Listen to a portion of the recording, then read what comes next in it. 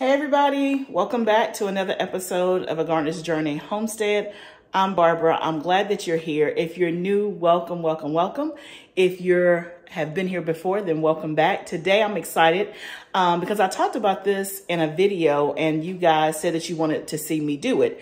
And so today I'm going to show you exactly how I make my own bug spray insect repellent, DIY, homemade, quick, easy. You can do it, and I'm gonna show you exactly how to do it in this video.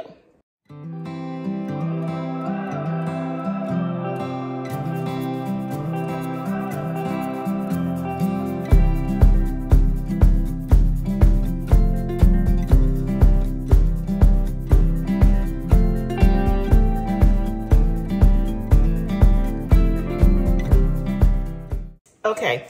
So you may be saying, well, why are you making your own insect repellent when you can just buy it from the store? You're right, you can buy it from the store. But the reason why I make my own is because the one that you buy in the store has a lot of stuff in it that you can't pronounce. You don't know what it is, and it's like toxic, okay? That's just putting it mildly. But it has, you know, DEET in it, D-E-E-T, and all of that. So I make my own because I want something natural, because it's easy and it's cheaper, okay? So I'm gonna walk you through how I make my own insect repellent. I've been doing this for, I think this is the second year that I've done it. I think if I'm not mistaken, the second year that I've done it. It smells great, it works great. And so I've just kept doing it. So if you blink, you're gonna miss it, because when I say it's that easy, it is that easy. Now, I wanna give a caveat and say that there is not a perfect science to this, right? So I'm gonna show you what I put in. I'm gonna tell you how many drops, but it is not that scientific where it has to be 8 drops. If I say 8 drops, it can be 8 to 10, it can be 10 to 15. It's whatever you want. I'm just gonna walk you through the principle of the ingredients, but you can mix, match however you want. And again, depending on what insects are really prevalent in your area, you may want to use more of something, less of something. Don't use the essential oil, one of the essential oils at all. Different essential oils repel different insects, okay? So again, you can make it as your own. So I have a spray bottle here that I got from the Dollar Tree, okay? I got something cute and clear because I like cute, okay? Not necessary. You can get an industrial one. You can get whatever you want. But this size usually works great for me. And I put one in the greenhouse. I'll have one at my house here. So I'm going to just show you how I do it. And it's all essential oils, okay? So the first thing that I use is witch hazel. You can see this here. And again, witch hazel is from a plant. And just make sure that when you get one that it has one ingredient which says witch hazel. It doesn't have a whole lot of other stuff added to it, okay? So you can use witch hazel, you can use distilled water, you can use alcohol, you can use any one of those 3 liquids. I just happen to use witch hazel, okay? So I had maybe this much left in the bottle. It's a 16 ounce. So I probably had 8 ounces of witch hazel, and I've already put it in here, right? So all I've done so far is I poured the witch hazel in here. Next, I'm just going to add essential oils. That's it. And so there's 5 I'm going to use today. And I will tell you, this is probably my 3rd time making it. I've used different stuff every single time. So it is not an exact science, okay? But here are some of the main ones that repel insects. And y'all, let me tell you, insects love me. My husband says I have sweet blood. My husband works outside. He never, ever, ever gets bitten.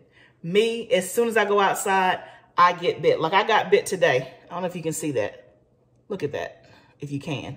I got bit today. Hadn't been outside, I don't know, more than 2 minutes. I was on my way to the greenhouse and got bit. So I never work outside without insect repellent because it's like I'm a magnet. They love me and I don't love them, okay? So I put some witch hazel in a spray bottle. And then the 5 essential oils we're going to use is peppermint. We're going to use some lavender. If you can see that. We're going to use lemon eucalyptus. So this is very similar to citronella, right? It repels mosquitoes, ticks, flies. You got it. Lemongrass and tea tree. Now, I've never used the lemongrass and tea tree, so this is new because I found another recipe online, or I've read something that said those two were good. So I got these two from Azure Standard. And I talked about Azure Standard in another video. I'll link it up above. Okay, so that's where I got these. All the rest of my essential oils I typically get from Amazon, or I have a friend that sells, what's that fancy essential oil brand? It's not the doTERRA, it's the other one. Let's see. What's the name of it? Young Living. That's what it is. I have a friend that sells Young Living, so I've gotten some from her. I'm not an essential oil connoisseur. They all kind of do the same thing to me. Now, don't come for me if you sell essential oils, because maybe one is better than another. Again, I'm not a connoisseur. I use it for diffusing, for fragrance in my house. I use it for insect stuff. That's what I use it for, okay? So, this is simple. This is all we're gonna do, okay? So I have the witch hazel already in here. And I'm just gonna add, because I'm using five different essential oils, I'm gonna do like 15 drops of each one, okay? There's no rhyme or reason, I just picked 15, okay? So this is the peppermint.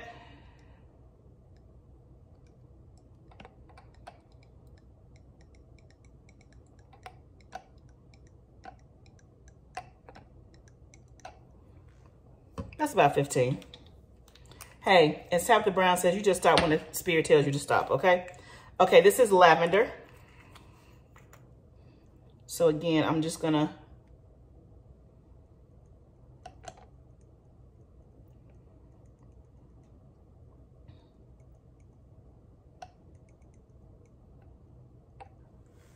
I can really smell the peppermint, and now I can smell the lavender.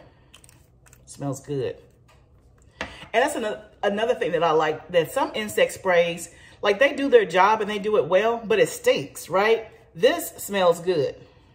I mean, not like cologne, perfume good, but it just smells good. It doesn't make you sick to your stomach. Okay, so this is the lemon eucalyptus. So I'm going to go a little extra on here. I've never used this, but it said it is like good for tons of stuff, tons of insects.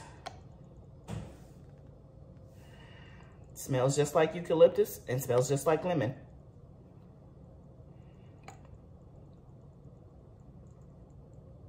I lost count.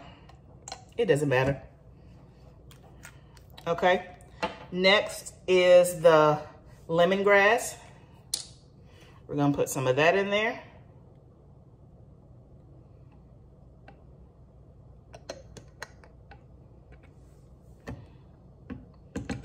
I don't see it coming out.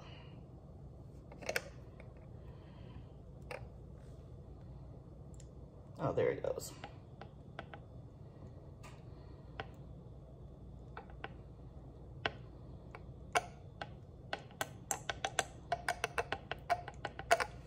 Okay. And then the very last one is tea tree oil.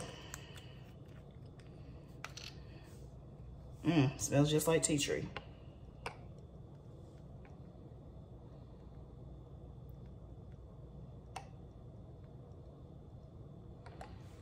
Okay, so that's all of the essential oil. So now I'm just going to put the top on, and I'm going to shake it up so that everything mixes.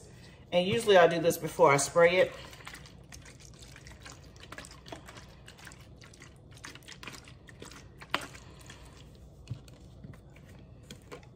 And smell it. So the most prevalent thing I smell is the lemon eucalyptus, which I did put more of that than anything else. I'm gonna put a little bit more lavender in mine because I like the way lavender smells.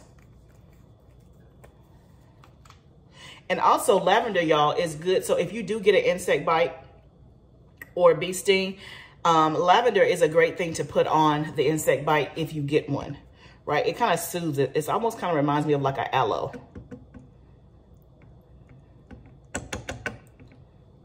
Okay, let's shake it up some more.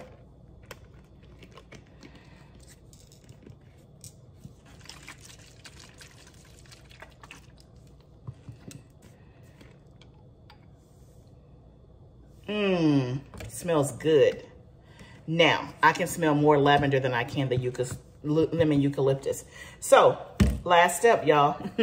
I made me a label, and I'm going to put it on my bottle because one, I don't want to forget what it is and be spraying it on my plants or something.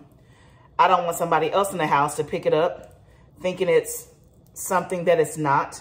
So I always just make a label and put it on there. I had a really cute bottle for the bug spray I made last year, but my spray thing stopped working and I could not find the right size nozzle to make it work again. So I had to go buy this thing from Dollar Tree. Okay, just like that, y'all. Done. Done. Done, done, done. So that's how you make your own insect repellent. Y'all, when I go out in the garden tomorrow, I'm going to spray this and they will leave me alone, okay? So y'all, it's just that easy. Again, I'm always trying to bring you something that's easy, that's practical. And again, most of this I already had in my house because I've made it before, obviously, you know, but witch hazel and the essential oils, the only essential oils I bought that I didn't already have was the lemon eucalyptus and the lemongrass. Everything else I already had or had used before, and I ordered it because I was out. So it's just that simple, easy peasy. And you guys know the bottles are still to the top because I only used like 15 drops or so. So look, y'all, I don't even know how much that was. I don't know, $1 or $2, I don't know. But easy, I know exactly what's in it. I don't have to guess. I don't have to wonder. And it's going to do the job, okay? Insects will be gone, okay? So I hope that you found this helpful. I hope that you try it. If you do, let me know down in the comments below. If you've already done one of these before, let me know how yours worked out, or let me know if there's a different oil that you've used that maybe I didn't use. And so I hope that this was helpful. Thank you for joining me and making my my insect repellent. I can't wait to use it tomorrow, and the bugs will be gone. Thank you guys for stopping by. If you like what you're seeing, please subscribe to my channel so that you can see when I go live. Hit the bell so that you don't miss anything, because I always got something good coming your way. Remember, gardening is a journey. Let's grow together. I'll see you next time.